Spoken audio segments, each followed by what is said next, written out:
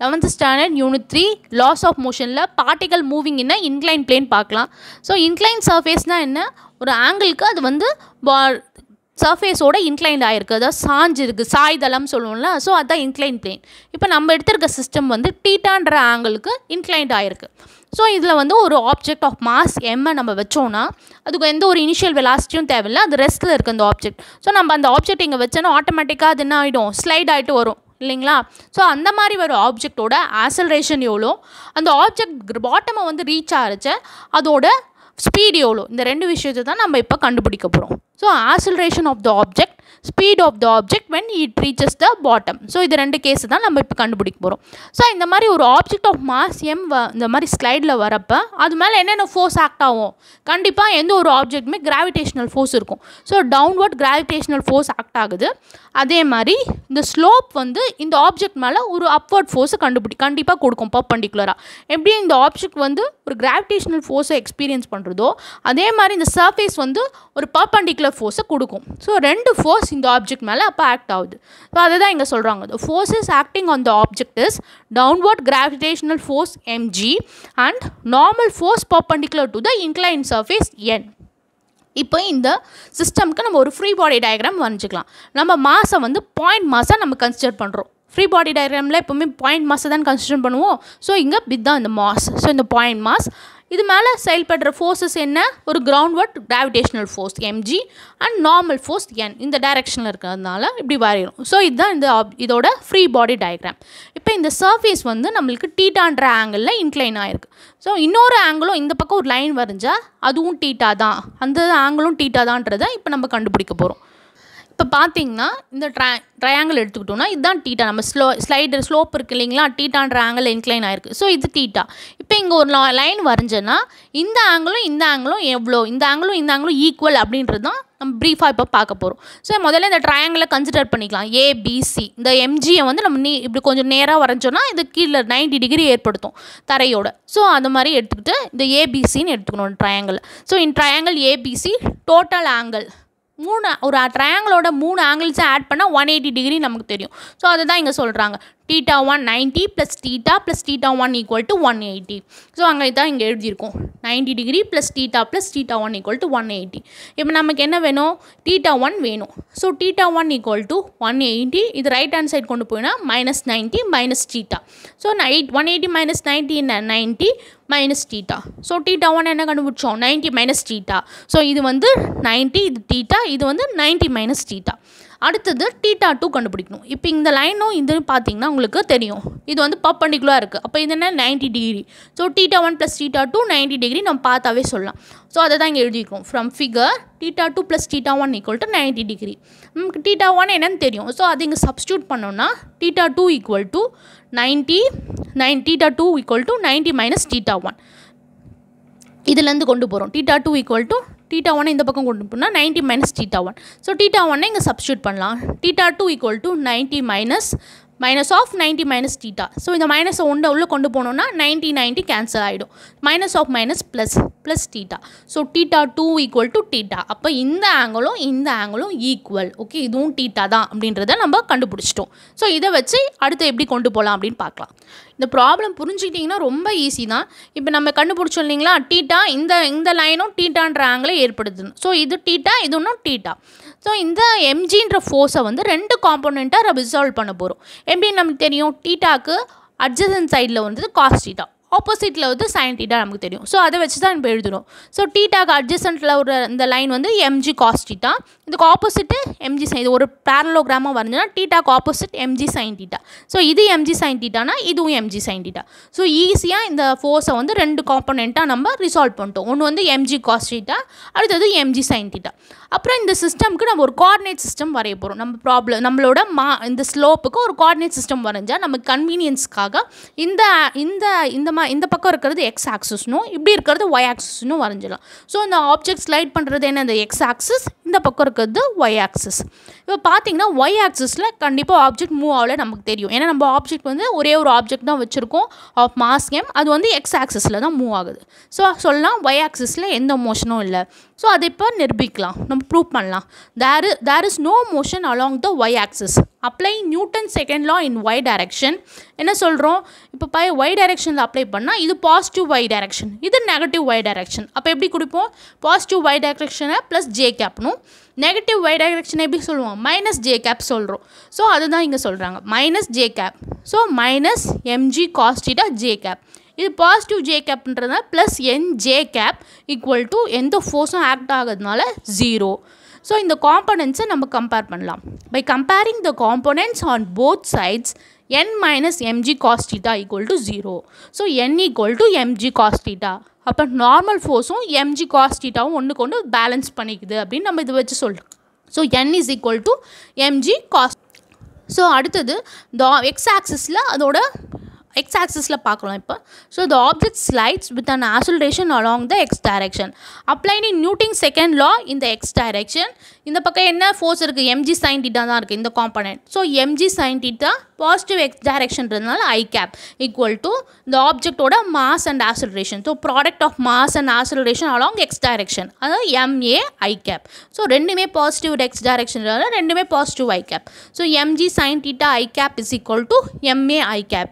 இப்போ இந்த காம்பனன்ட்ஸை நம்ம கம்பேர் பண்ணலாம். By comparing the components on both the sides, we can equate mg sin theta equal to ma. பார்த்தீங்கன்னா mm cancel ஆகிடும். So ஆட்டோமேட்டிக்காக நமக்கு என்ன கிடைக்குது, a கிடச்சிடும். the acceleration of the sliding object is a is equal to g sin theta. So நம்மளோட first case வந்து என்னது, ஆக்சலரேஷன் கண்டுபிடிக்கிட்டோம். ஸோ ஆக்சலரேஷன் கண்டுபிடிச்சிட்டோம், a is equal to g sin theta. அடுத்தது Newton's kinematic equation is use to find the speed of the object when it reaches the bottom. அடுத்தது என்ன கண்டுபிடிக்கணும், speed கண்டுபிடிக்கணும். So Newton's kinematic ஈக்குவேஷனை எடுத்துக்கலாம். Newton's kinematic equation என்ன, v square is equal to u square plus 2as. நான் ஏற்கனவே சொன்னேன், இனிஷியலாக ஃபோர்ஸ் எதுவும் கொடுக்கல நம்ம, அப்போ u வந்து என்ன 0. So along the x direction the initial speed is 0 as it starts from rest. So u வந்து என்ன ஆகிடும் 0. ஸோ அப்போ ஆட்டோமேட்டிக்காக v square is equal to 2as. நமக்கு ஏவோட வேல்யூவை தெரியும். ஸோ அது இங்கே சப்ஸ்டியூட் பண்ணலாம். So equal to v square is equal to 2 into a value g sin theta s. So இதை ஆல்டர் பண்ணால் v square is equal to 2sg sin theta. நமக்கு என்ன வேணும், v தான் வேணும். ஸோ v வேணும்னா என்ன பண்ணணும், ரூட் எடுக்கணும். So v is equal to root of 2sg sin theta. So நம்ம என்னென்ன கண்டுபிடிச்சிட்டோம், acceleration of the sliding objects in incline பிளேனும் கண்டுபிடிச்சிட்டோம், ஸ்பீடும் கண்டுபிடிச்சிட்டோம். ஸோ நம்மளோட கேஸ் முடியுது இதோட. So next one, two bodies in contact on a horizontal surface. So ரெண்டு objects எடுத்துக்கலாம், மாஸ் m1 m2. நம்ம படத்தை பார்த்தாவே சொல்லிடலாம், மாஸ் m1 வந்து பெருசாக இருக்குது. So m1 is greater than m2. இப்போ இங்கே ஒரு ஃபோர்ஸ் கொடுக்கணும். இது ஃபோர்ஸ் கொடுத்தோன்னா இந்த ஆப்ஜெக்ட் கொஞ்சம் ஆக்சலரேட் ஆகும், சரியா, அந்த ஹோல் சிஸ்டம் ஆக்சலரேட் ஆகும். ஸோ m1 m2 மேலே ஒரு ஃபோர்ஸ் ஆக்ட் ஆனால் m1 எவ்வளோ ஃபோர்ஸ் m2 மேலே கொடுக்குது, அதே மாதிரி அதுக்கு ஆப்போசிட்டாக m2 ஒரு ஃபோர்ஸ் கண்டிப்பாக கொடுக்கும்ல. ஸோ அது எவ்வளோ கொடுக்குது, அதுதான் நம்ம இங்கே கண்டுபிடிக்க போகிறோம். So Newton's third law, every action has a equal and opposite reaction. So m1ஓட action எவ்வளோ, அதுக்கு m2ஓட ரியாக்ஷன் என்ன அப்படின்றதான் கண்டுபிடிக்க போகிறோம். ஸோ இதில் m1 பெரிய ஆப்ஜெக்ட், m2 சின்னது, பாதி m1 is greater than m2. Coordinate system வரைஞ்சோன்னா X இது ஒய் இது. நமக்கு மோஷன் அலாங் எக்ஸ் டைரக்ஷனில் தான் இருக்குது, ஒய் டைரக்ஷனில் இவ்வளோ இல்லை. ஸோ இதுதான் கொடுக்கப்பட்ட இன்ஃபர்மேஷன். இதை வச்சு இந்த கேஸ் எப்படி நம்ம ப்ரூவ் பண்ணுறதுன்னு பார்க்கலாம். So first one, to find the acceleration A, Newton's second law has to be applied to the system. So நம்மளுக்கு acceleration வேணும்னா ஃபஸ்ட்டு நியூட்டன்ஸ் செகண்ட் லாவை பார்க்கலாம். Newton second Lana F equal to ma. So இது வந்து combine system. So total மாஸாக எடுத்துக்கினா இங்கே force கொடுக்குற force வந்து ரெண்டு மேலேருந்து ஆக்ட் ஆகுது. ஸோ m எப்படி எடுத்துக்கலாம், m1 + m2. ஆக்சலரேஷன் கண்டுபிடிக்கிறதுனால நம்ம இப்போ ஃபஸ்ட்டு டோட்டல் மாஸை கன்சிடர் பண்ணிக்கிறோம். அப்புறம் m1 மேலே m2 எவ்வளோ ஃபோர்ஸாக கொடுக்குது, m2 மேலே m1 எவ்வளோ ஃபோர்ஸ் கொடுக்குது தனித்தனியாக கண்டுபிடிக்கலாம். இப்போ நம்ம ஆக்சலரேஷன் கண்டுபிடிக்கிறதுக்கு இதை டோட்டல் மாஸை கன்சிடர் பண்ணிக்கலாம். So m is equal to m1 + m2. Second law, Newton second law, F is equal to ma. If we choose the motion of the two masses along the positive x direction, positive X டைரக்ஷனில் தான் போகுது, இங்கே force கொடுத்தா X டைரக்ஷனில் தான் போகுது. So FI cap is equal to ma I cap. ஓகேவா, positive X direction. இப்போது காம்பனன்ட்ஸை கம்பேர் பண்ணுனா F is equal to ma, where m வந்து என்னது m1 + m2. ஸோ இங்கே நம்ம சப்ஸ்டியூட் பண்ணலாம், mக்கு பதில் m1 + m2 நம்ம இப்போ சப்ஸ்டியூட் பண்ண போகிறோம். ஸோ காம்பனன்ட்ஸை கம்பேர் பண்ணால் the acceleration of the system is given by F is equal to ma. So எம்முக்கு பதில் m1 plus m2 சப்ஸ்டியூட் பண்ணுறோம். So F is equal to m1 plus m2 into a. So இதுலேருந்து என்ன கண்டுபிடிச்சிடலாம்? இவ்வளோ விஷயம் நம்ம எதுக்காக பண்ணுறோம்? டோட்டல் மாஸ் கன்சிடர் பண்ணுறோம், மோஷன் அலாங் எக்ஸ் டைரக்ஷனில் இருக்குது அப்படின்ட்டு சொல்கிறோம். எதுக்காக? ஆக்சலரேஷன் கண்டுபிடிக்கிறதுக்கு. ஸோ நம்மளோட எய்ம் கம்ப்ளீட் ஆகுது, ஆக்சலரேஷனை கண்டுபிடிச்சிடும். So A is equal to F by இது வந்து கீழே கொண்டு வந்தால் F by m1 plus m2. So acceleration கண்டுபிடிச்சிட்டோம். acceleration of the total system A is equal to F by m1 plus m2. அடுத்தது ஒவ்வொரு கேஸாக பார்க்கலாம். அடுத்தது முதல்ல m1 மட்டும் எடுத்துக்கலாம். ஃபர்ஸ்ட் மாஸ் இருக்குது m1, பெரிய மாஸ், அது எடுத்துக்கிட்டு அது மேலே என்னென்ன ஃபோர்ஸ் செயல்படுது அப்படின்னு பார்த்தோன்னா முதல்ல F இனிஷியல் ஃபோர்ஸ் ஒன்று கொடுத்தோம் F. அப்புறம் m2 வந்து இந்த பக்கமாக ஆப்போசிட் டைரெக்ஷனில் m1 மேலே ஒரு ஃபோர்ஸை கொடுக்குது. அது ஃபோர்ஸ் பேர் F12, force on 1 due to 2. So இந்த மாஸ் m2 இருக்குல்ல, அது ஒரு ஃபோர்ஸை கொடுக்குது. ஸோ அப்போ இந்த மேலே 2 ஃபோர்ஸ் ஆக்ட் ஆகுது. ஒன்று F வந்து பாசிட்டிவ் எக்ஸ் டைரெக்ஷனில் ஆக்ட் ஆகுது, அடுத்தது F12 வந்து நெகட்டிவ் எக்ஸ் டைரெக்ஷனில் இந்த மாஸ் மேலே ஆக்ட் ஆகுது. ஸோ இது எப்படி எழுதலாம்? Positive X டைரெக்ஷன்றதுனால FI gap. So FI gap இது வந்து நெகட்டிவ் எக்ஸ் டைரெக்ஷனால மைனஸ் ஐ கேப் இல்லையா? So minus F12 I gap is equal to the total of mass into motion of mass into acceleration F. So அதை எப்படி எழுதலாம்? M1 into A I gap. Motion X டைரெக்ஷன்றதுனால positive X டைரெக்ஷனில் தான் இது move ஆகுது. So I gap இந்த ஃபோர்ஸை விட இந்த ஃபோர்ஸ் அதிகமாக இருந்தாலும் இந்த சிஸ்டம் வந்து இப்படி தான் ஆக்ட் ஆகுது.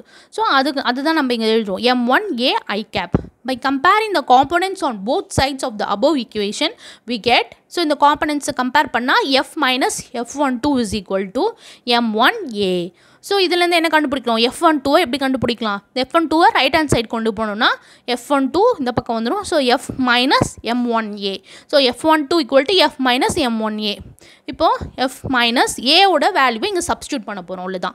So F minus M1 into Aக்கு பதில் F by M1 plus M2 substitute பண்ணுறோம். So F by M1 plus இது வந்து A, சரியா? Aக்கு பதில் இந்த கண்டுபிடிச்சிருக்கோம் இல்லையா ஆக்சலரேஷன், அது இங்கே சப்ஸ்டியூட் பண்ணுறோம். So F minus M1 into F by M1 plus M2. இப்போ ரெண்டுத்தில் F காமனாக எடுத்தோன்னா என்ன ஆகும்? F எடுத்துட்டோன்னா இங்கே 1 ஆகிடுது. ஸோ இந்த F வெளியே எடுத்துருவோம். 1 மைனஸ் இந்த F எடுத்ததுனால M1 by M1 plus M2. So இதுக்கு LCM எடுத்து என்ன ஆகுதுன்னு பார்க்கலாம். ஸோ LCM எடுத்தோன்னா F12 is equal to F into M1 plus M2 minus M1 by M1 plus M2. So M1 cancel பண்ணிடலாம். அப்போது F into M2 by M1 plus M2. So F12 force on 1 due to 2 கண்டுபிடிச்சிட்டோம். F12 equal to F M2 by M1 plus M2. The force is acting along the negative x direction. இப்போ இங்கே வந்து F12 எப்படி act ஆகுது? Negative X direction பார்த்தோம்ல, அது first படத்தில் F வந்து இப்படி ஆக்ட் ஆகுது, F12 இப்படி ஆக்ட் ஆகுது. ஸோ நெகட்டிவ் எக்ஸ் டைரெக்ஷன்றதுனால இதுக்கு நெகட்டிவ் சைனை போட்டுக்கிறோம், சரியா? தி force is acting along the negative X direction. புரியுதுங்களா? F12 வந்து நெகட்டிவ் எக்ஸ் டைரெக்ஷனில் இந்த ஆப்ஜெக்ட் M1 மேலே ஆக்ட் ஆகுது. ஸோ அதுக்காக இதுக்கு நெகட்டிவ் சைன் போட்டுக்கிறோம். The reaction force on mass M1 is given by F12 equal to minus F M2 M1 plus M2. இது வந்து இதோட மேக்னிடியூட் மட்டும்தான், F12ஓட மேக்னிடியூட் தான். டைரெக்ஷனான நெகட்டிவ் எக்ஸ் டைரெக்ஷன்றதுனால இதுக்கு நெகட்டிவ் சைன் கொடுக்குறாங்க, அவ்வளோதான். F12 vector is equal to, அதனால தான் இங்கே வெக்டர் போட்டிருக்கோம், சரியா? இது ஒன்லி மேக்னிடியூட், இது வெக்டர்ன்றதுனால direction negative X direction. So F12 vector is equal to minus F M2 by M1 plus M2. F12 பார்த்தோம். இப்போ F21 பார்க்கலாம். ஸோ மாஸ் M2 மேலே, இதுவும் எக்ஸ் டைரெக்ஷனில் தான் மாஸ் போகுது. ஸோ மாஸ் M2 மேலே என்ன ஃபோர்ஸ் ஆக்ட் ஆகுது? F21ன்ற ஃபோர்ஸ் மட்டும்தான் ஆக்ட் ஆகுது. ஸோ அதனால் F21 X direction, positive X டைரெக்ஷன்றதுனால ஐ கேப். இந்த ஆப்ஜெக்ட்டும் பாசிட்டிவ் எக்ஸ் டைரெக்ஷனில் தான் மொத்தமாக மூவ் ஆகுது, டோட்டல் சிஸ்டமும். ஸோ பாசிட்டிவ் எக்ஸ் டைரெக்ஷனில் தான் மோஷன்றதுனால M2 into A. So product of mass into acceleration M2 into A along positive x direction. So I cap. So இப்போ இந்த components compare பண்ணலாம். By comparing the components on both the sides of the above equation, F21 equal to M2A.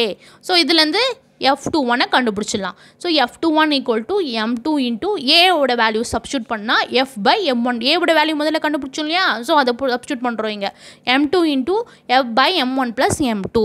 So F M2 by M1 plus M2. இப்போ பார்த்தீங்கன்னா F12 மேக்னிடியூடையும் F21 மேக்னிடியூடும் ஒரே ஈக்குவலாக இருக்கும். ஆனால் direction வந்து என்னது? Opposite direction. ஸோ அதை தான் இங்கே சொல்கிறாங்க. த direction of this force is along the positive X direction. So F12 equal to minus F21. ரெண்டும் F12வும் F21ம் மேக்னிடியூடில் ஈக்குவல், ஆனால் டைரெக்ஷனில் ஆப்போசிட். ஸோ ரெண்டு ஆப்ஜெக்ட் பாருங்கள், நியூட்டன்ஸ் தேர்ட்லாம் அழகாக அங்கே அப்ளை ஆகிடுது. Every action as a equal and opposite reaction. So ஒரு force எவ்வளோ ஆக்ட் ஆகுதோ அதே ஈக்குவல் ஃபோர்ஸ் ஆக்ட் ஆகுது, ஆனால் ஆப்போசிட் டைரெக்ஷனில் அப்படின்றத நம்ம அழகாக ப்ரூவ் பண்ணிடும். So F12 vector equal to minus F21 vector. So இதோட இந்த வீடியோ உங்களுக்கு முடியுது.